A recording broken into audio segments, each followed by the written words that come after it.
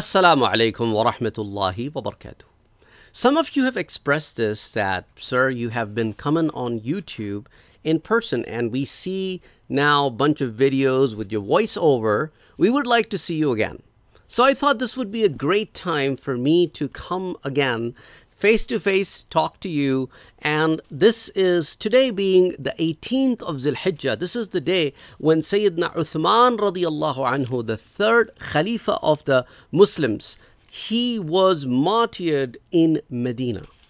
And that itself is a very, very brutal story, that how some of the people from different parts of the country calling themselves Muslims have turned people against the Khalifa. And they came to Medina at the time when majority of the people were performing Hajj. These people surrounded the house of Sayyidina Uthman radiallahu anhu. And these are the people who got into his house and martyred him. And he was a man who was 80 plus years of age. He was an old man. And this is the man about whom the Prophet ﷺ said that this Uthman is a shaheed. Prophet ﷺ called him, gave him a good tiding of being a shaheed. And as we know, that shuhada have a very high place in Islam. Now let me give you some narrations so that it is very clear to you, so that you understand his place. Now this is the man, Uthman radiallahu anhu, in the entire history of humanity, is the only person who had this honor of marrying two daughters of a prophet. He was married to two daughters of Prophet Muhammad sallallahu alayhi wa alihi wasallam, Kulthum and Ruqayya radiyallahu ta'ala anhuma. But let's come to the hadith of today. عن أنس بن مالك رضي الله عنه قال أن النبي صلى الله عليه وسلم صعد أحدا. One day Prophet صلى الله عليه وسلم was on top of the Mount Uhud. This is in Medina. وأبو بكر وعمر وعثمان, and with him was Sayyidina Abi Bakr, Sayyidina Umar, and Sayyidina Uthman رضي الله تعالى عنهم.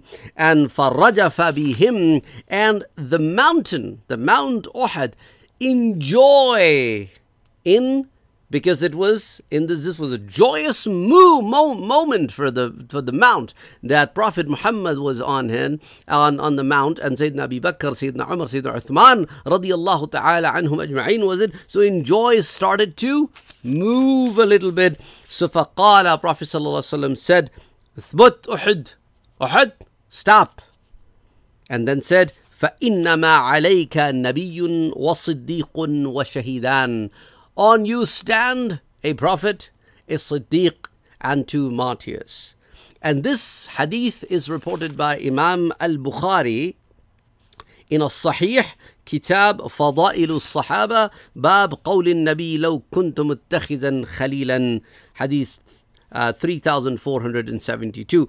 Also, Imam Bukhari brings it in the Manaqib of Sayyidina Uthman ibn Affan, also brings it in the Manaqib of Umar ibn al-Khattab, and also Imam Tirmizi brings it, Imam Abi Dawood, Imam Nasai reports it in Sunan al-Kubra, Imam Ahmad ibn Hanbal brings it, and similarly Imam Tabrani brings it in al-Mu'jam al-Awsat, and Ibn Hibban in al-Sahih Ibn Hibban, and several other books of hadith. That is just one narration that shows you that Uthman radiallahu anhu on the 18th of Zulhijjah was martyred in his home. And that was the love of the Uthman radiallahu anhu for the Prophet sallallahu alaihi wasallam, that he ordered his army not to draw swords or cause any bloodshed in the city of the Prophet. And this was his love for the Prophet sallallahu alaihi wasallam. A day before he was martyred, he saw in the dream the Prophet ﷺ came along with Abu Bakr and Umar radiallahu anhuma and said, Uthman, tomorrow you do iftar with us. So the next day, the day he was martyred, he was fasting. And he was martyred while he was fasting. Now I'll give you another narration. This story is from Makkah. So you saw that one thing happened in Medina. The second one, عن أبي هريرة رضي الله عنه أن رسول الله صلى الله عليه وسلم كان على حراء, that Prophet صلى الله عليه وسلم was on the mount where the cave Hira is. هو, and the Prophet was there, وأبو بكر وعمر وعثمان وعلي وطلحة والزبير, and these companions were with the Prophet صلى الله عليه وسلم. Abu Bakr, Umar, Uthman, Ali, the four caliphs, the first four caliphs, the Khulafa al-Rashidin, Rashidun al-Mahdiyun, the four of them. On top of that, Sayyidina Talha and Sayyidina Zubayr radiyallahu ta'ala anhuma were also there. So for those who have any ill feelings against Abu Bakr, Umar, Uthman, Ali, Zubayr, Talha, listen carefully. فَتَحَرَّكَتِ الصَّخْرَةُ, and the mounts start to move. And فَقَالَ النَّبِيُّ صَلَّى اللَّهُ عَلَيْهِ وَسَلَّمْ اهْدَى, the Prophet صلى الله عليه وسلم said, stop. فَمَا عَلَيْكَ إِلَّا نَبِيٌّ أَوْ صِدِّيقٌ أَوْ شَهِيدٌ, and O mount, on you stand a prophet, a Siddiq. A Siddiq, who is the Siddiq? Also in the previous narration, that is Abu Bakr radiyallahu ta'ala anhu, and the shaheed are the rest of them. We know Sayyidina Umar was martyred, Uthman radiyallahu anhu was martyred, Sayyidina Ali radiyallahu anhu was martyred, Sayyidina Zubayr radiyallahu anhu was martyred, Sayyidina Talha radiyallahu anhu was martyred, and these are also the people in the Ashra al-Mubashshara, the 10 people who are giving the tidings of Jannah in their lifetime of the Prophet sallallahu alayhi wa alihi wa sallam. And this hadith is reported by Imam Muslim. Another hadith at the Sahih status, in case if you're wondering, in Kitab Fada'il al-Sahaba, bab min Fada'il Talha wa Zubayr, hadith 2417. Imam Tirmidhi reports it in Sunan Kitab al-Manaqib an Rasulillahi sallallahu alaihi wasallam, bab fi Manaqib Uthman ibn al-Affan. Ibn Hibban reports it in al-Sahih. Imam Nasa'i reports it in Sunan al-Kubra. Imam Ahmad ibn Hanbal reports it in al-Musnad. Ibn Abi Asim reports it as Sunnah.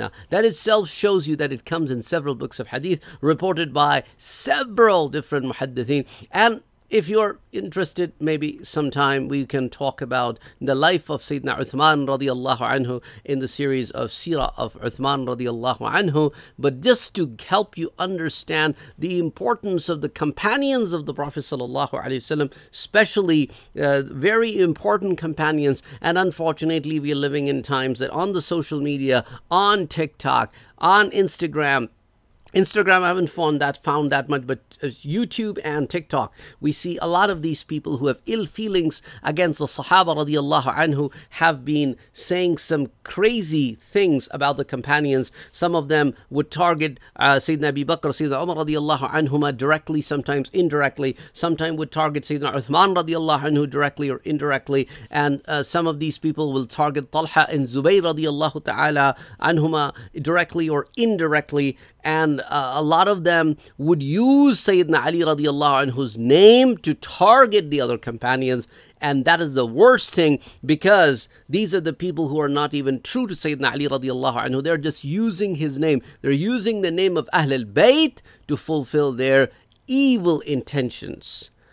And Sayyidina Ali radiyallahu anhu will also ask these people on the Day of Judgment that why did you use my name to fulfill your evil intentions? May Allah subhanahu wa ta'ala protect us from all of these people who use Sahaba's name to fill hatreds of the other Sahaba in the hearts of the Ummah.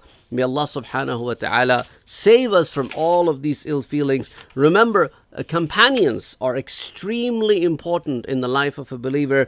عن أبي سعيد الخدري رضي الله تعالى عنه قال قال النبي صلى الله عليه وسلم, Prophet صلى الله عليه وسلم said, لا تسبوا أصحابي. Never utter anything bad about my companions. فلو أن أحدكم أنفق مثل أحد ذهبا ما بلغ مد أحدهم ولا نصيفه. That if one of you, فلو أن أحدكم, if one of you will donate as much gold as the sides of the Mount Uhud, and my companion just donates something, maybe gold that could fit in his fist, that would, or maybe a much lesser quantity than the Mount Uhud,